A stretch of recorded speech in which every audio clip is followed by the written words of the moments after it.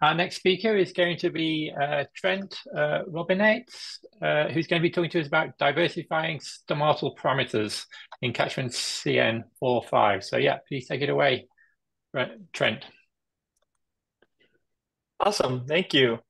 Um, I just want to start this talk by kind of saying that in all the parameter optimization chats we've been having so far, when we talk about vegetation parameters, kind of these predictions are largely underlined by the fact that we use the plant functional type parameter to represent vegetation diversity, where kind of, as many of us know, kind of you take the whole globe and you divide it up into about categories, and then we assume that everywhere with the same plant functional type has the same plant traits. But I think this is a known to be a pretty big issue in kind of our current state of land models, where kind of many studies have consistently shown that plant functional types really fail to accurately capture vegetation diversity. And often studies find that there's as much variability in many of these important plant traits within a single PFT as there are across all the plant functional types. And so today I just want to, in my presentation, pick a fight with plant functional types and hopefully do that by showing you how I've implemented a new method to move beyond PFTs for vegetation parameterization. And then hopefully by the end, I'll have showed you that this new method improves land surface model predictions of streamflow. And throughout this presentation, I'm going to be talking a lot about G1, which is should be known to kind of most people as the slope of the Medlin stomatal conductance equation. And so what this plant trait really does is dictate how much water is lost through stomata for each unit of carbon gained for a plant in a given location. And in this presentation, I'll be kind of using the land surface model Catchment-CN4.5, which is developed by the folks at NASA Goddard, and has kind of the Medlin representation of stomatal conductance, and G1 plays an important role in this land surface model. And so I think the first thing that's important to acknowledge is that we have global estimates of G1. So if we want to move beyond plant functional types, why don't we just take them and implement those directly into Catchment-CN 4.5? But something kind of that many of you might be familiar with called compensating errors is going to prevent us from doing that. But just to kind of quickly illustrate what I mean by this, I want to take this, in this example, this tree in reality on the left, and this kind of modeled version of this tree on the right. And kind of from the outset, what is very common in models and happens all the time is that kind of the amount of soil moisture, for example, available to this tree has an error in it. It doesn't match reality. But in order to get kind of predicted ET to match observed ET, the parameters in our model here, G1, have been tuned such that they don't match reality, but we get good predictions of ET. And so if we were to take our G1 value from reality and directly put it into the model, we'd actually end up hurting our model predictions of the flux that we care about.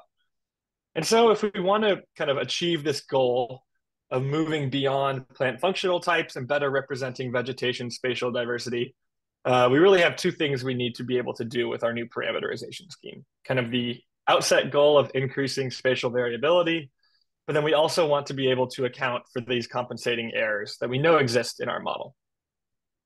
And so today I'll be asking, could we achieve both of these needs by predicting our plant traits in any location as a function of their local environment? And we think that we can do this because we expect that plant traits have evolved because of the local environment in which they sit. And there have been some previous studies here in kind of a intermediate complexity terrestrial biosphere model where they showed that using this parameter environment relationship prediction strategy actually does just as well as plant functional types.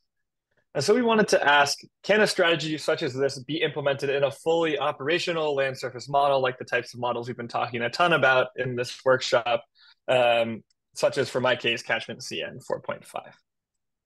And so to actually implement this strategy, what we did is we took kind of some sample environmental factors such as mean annual precipitation, et cetera, and we simply fit a linear equation to predict our parameter of interest, here the parameter G1, as a function of these sample environmental predictors, kind of these X of S values in our linear equation.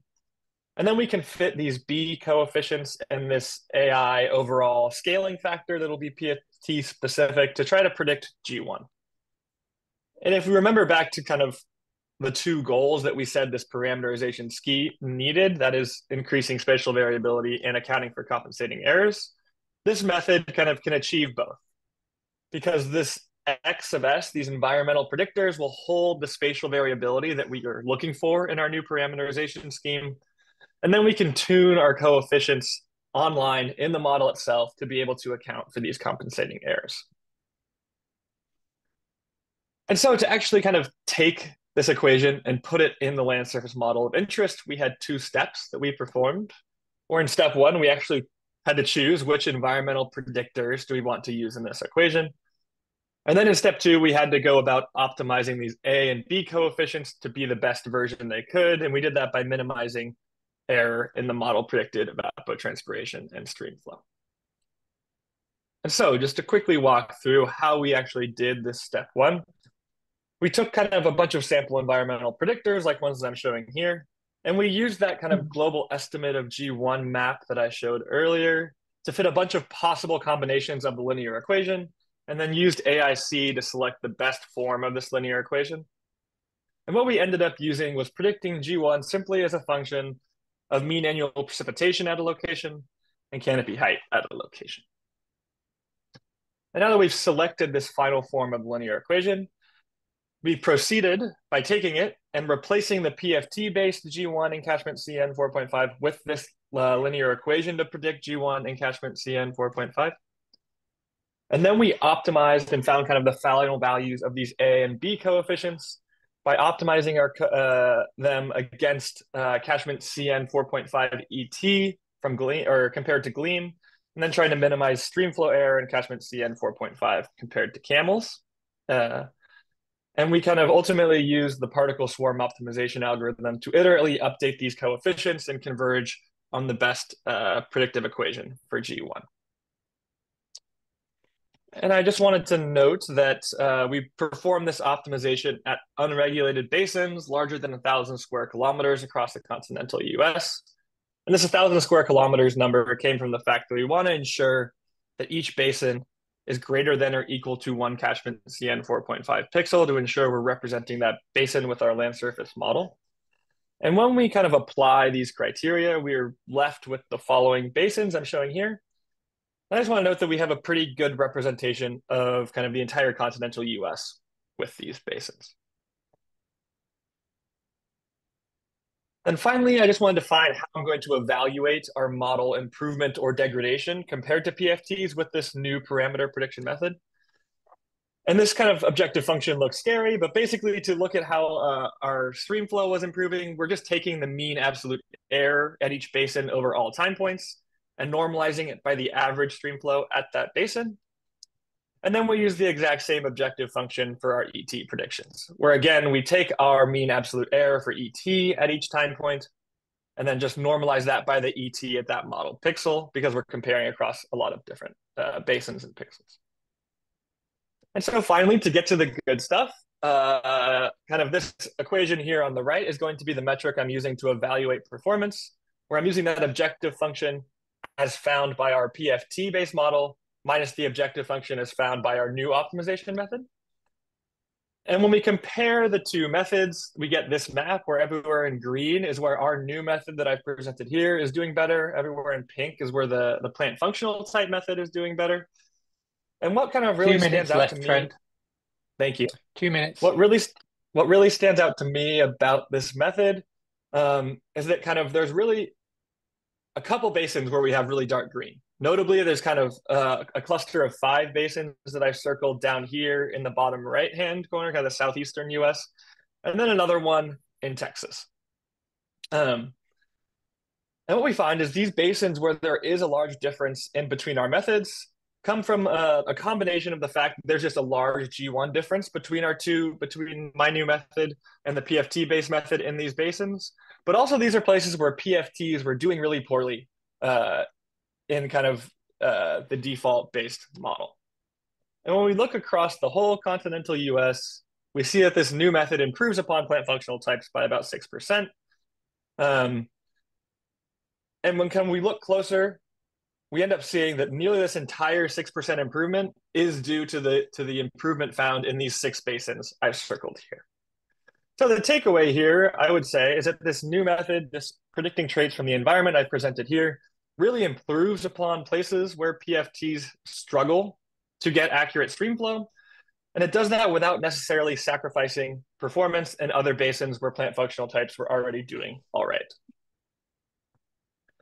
So I then just wanted to round out the story by going ahead and showing kind of the similar map, but for our evapotranspiration predictions, since that was our other constraint. And again, showing kind of this map where everywhere in green is where our new method does better. Everywhere in pink is where the plant functional type based method does better. And really the takeaway here is that across the board, these colors are super faded. There's nowhere where we see huge differences between the two methods. And kind of our overall change confirms that where our new method is worse by about 1%. And so the takeaway here that I show kind of in subsequent analyses I don't have time to get into here is really that G1 just has a much smaller effect on normalized ET than it does on normalized streamflow. And so with the current setup of kind of how I've been optimizing our new methods and comparing PFTs and my new method, G1 is just much more impactful on streamflow, and we're seeing the majority of the impact on streamflow as opposed to ET. And so with that, I'd really like to thank my lovely collaborators who helped me on this project, and thank you all for your attention.